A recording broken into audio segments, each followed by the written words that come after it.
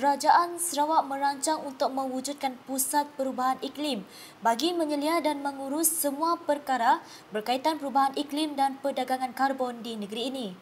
Premier Sarawak, Datuk Patinggi Tan Sri Dr. Abdul Rahman Zohari Tun Datuk Abang Openg berkata, pelan itu adalah di peringkat awal dan rangka kerja kini sedang dibuat.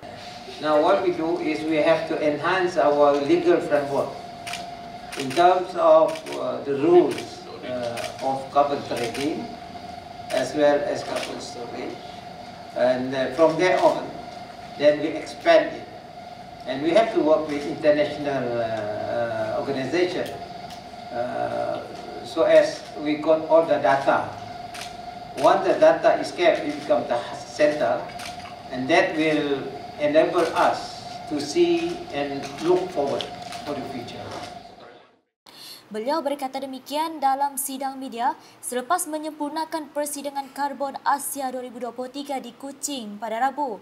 Terdahulu ketika berucap dalam persidangan tersebut, Datuk Patinggi Tan Sri Abang Zohari berkata, pembangunan Pusat Perubahan Iklim itu akan meletakkan Sarawak sebagai peneraju dalam perihal perubahan iklim dan juga inisiatif perdagangan karbon.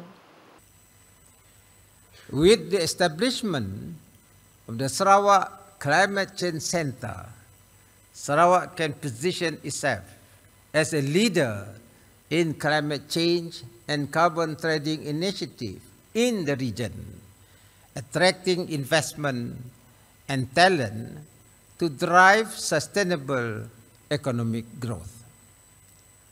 The Sarawak Climate Change Center can also support the development of policies and regulation that promote sustainable practices, including renewable energy, energy efficiency, and sustainable forestry management, among others.